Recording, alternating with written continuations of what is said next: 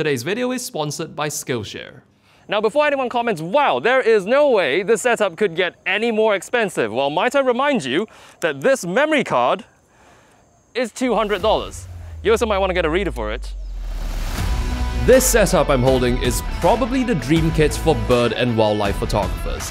It's the $1,300 600mm f4 G Master mounted on the $6,500 Sony Alpha 1. Actually, we also brought along the $400 f2.8 G Master, just in case we wanted something shorter. It's just another prime lens after all. So if we include both lenses, you're looking at about $31,500 worth of gear.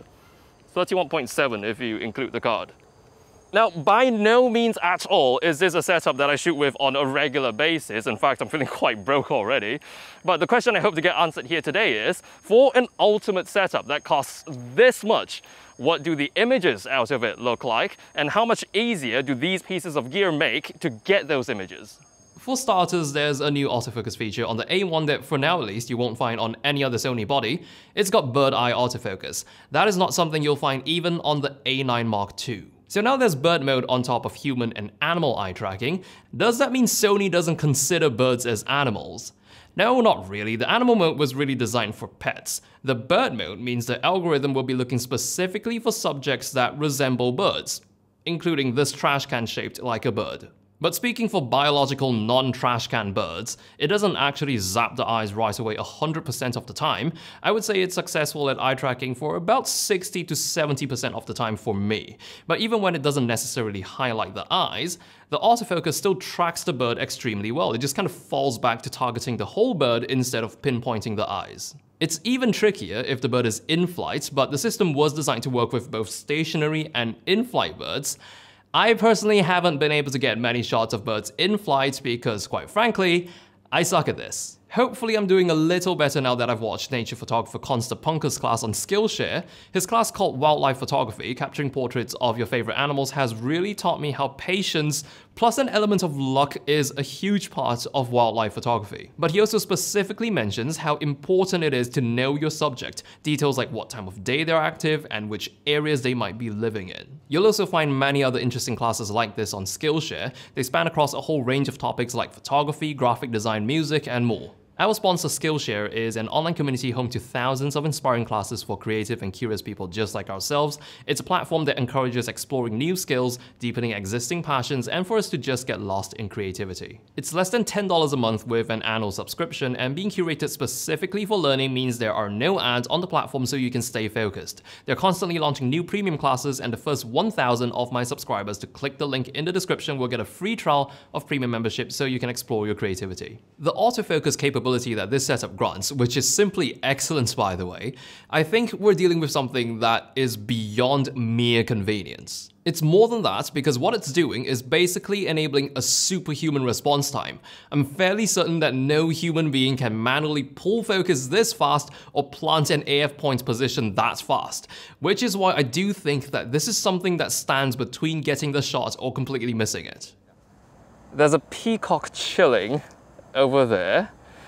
And I've got an idea, because these two lenses, almost nobody's going to own both these lenses at the same time. So my question is, since we have this unique situation presented to us, 400 f2.8 G Master versus 600 f4 G Master, how different does the bokeh look? Place your bets. Which one's gonna give you more bokeh? One has a longer focal length, one has a bigger aperture. You guys ready? Here's the 400 2.8. and here's 600 f4. Now, shot from the same distance, the 600 wins for bokeh quantity for sure, although I personally actually prefer the look of the 400 2.8 for this shot. If you look through the EVF on the A1, you'll likely go, ooh, that's a very nice looking EVF, and there's a reason for that. I didn't really count them personally, but there should be just under 9.5 million dots in there. It's also the only EVF that has a refresh rate of 240Hz, so you can finally watch Gemini Man on it the way Ang Lee intended. And despite the Alpha 1 being Sony's ultimate flagship, there's really not much looks-wise to imply the sheer amount of horsepower contained in that body. In fact, it's not nearly at all an easy camera to identify at a distance. Hey, which A7 are you shooting with? What? It's an A1. I don't believe you. Come closer, look at that. No. It is not a pretentious looking camera. If you're trying to show off your new $6,500 camera, it simply doesn't look that flashy. My interpretation is the fellows over at Sony took a very no-nonsense approach on this camera and designed it for you to get work done on it instead of displaying it. The largest dose of exclusive luxury you get is probably the gold-numbered model badge. The A1 does share the same drive and AF mode selector dials that were previously found only on the A9 cameras, which is something I really appreciate because direct physical access to controls is always a good thing in my opinion. They've also beefed up the mechanical shutter on this with a new drive system, and if you haven't experienced it yet, I hope you get a chance to soon because it sounds and feels lovely.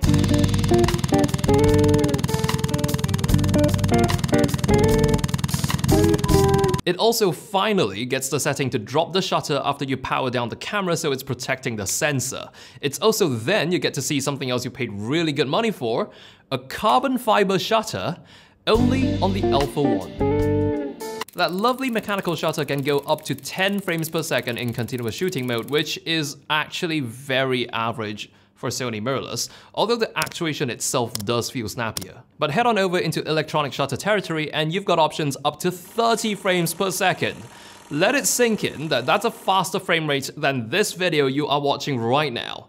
This is 24 frames per second. That is fast enough to shoot video with. In fact, that's exactly what I did. Check out this little experiment I did where I recorded myself by holding down the shutter button in 30 frames per second continuous photo shooting mode. There's no resolution tax when doing 30 FPS bursts, it's the full 50.1 megapixel experience, although there is a bit of a catch. There are a few conditions you need to hit to get the full 30 frames per second. The only RAW option compatible with 30 FPS is compressed RAW, so if you shoot in uncompressed or lossless compressed RAW, you're capped at 20 FPS. And if you're in any of the focus modes outside of AFC, you will need a shutter speed of 1/125 or higher to get 30 FPS. If you are in AFC, then your shutter speed needs to be at least 250th of a second, but if you've got those sorted out, you should be happily filling your cards in no time. And then there's the electronic shutter concerns, specifically how movement might be distorted due to rolling shutter. Well, every single photo I'm showing in this video was taken in electronic shutter mode, including pictures of moving animals. Now, it's still possible to see distortion artifacts if you push things to the extreme, like wildly jiggling the camera about. But speaking practically, it has yet to present itself as a limiting factor to me. Even photographing a spinning fan resulted in distortion-free photos. Considering how high resolution this sensor is, the impressively fast readout is very impressive in itself. What does that even mean? The camera in particular is a little unbelievable because we never got the best of both worlds quite like this before. If you want a high resolution, you had to get something like an A7R4, 61 megapixels, but that would max out at 10 frames per second. If you wanted speed, you can use the A9 Mark II, which is 24.2 megapixels, nowhere near 61, still quite respectable, but that would give you 20 frames per second. This can do 30 frames per second at 50.1 megapixels. It always sounds too good to be true, but here it is right here in the flesh. It's an A7.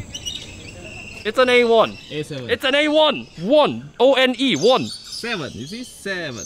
Who doesn't like more megapixels? But for bird photographers especially, they would truly appreciate the amount of cropping room 50.1 megapixels offer. Well, bird photographers and anyone who enjoys bragging about megapixels.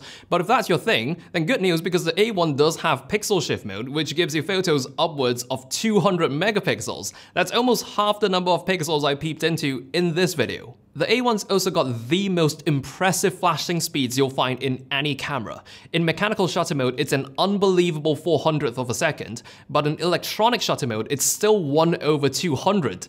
To paint you a picture of how excellent that is, the A7C has a mechanical flashing speed of 1/160th of a second without resorting to high-speed sync, and it cannot sync in electronic shutter mode. Now, with all that praise about the A1, there's got to be some sort of compromise. For such a high resolution, it must be terrible in low light.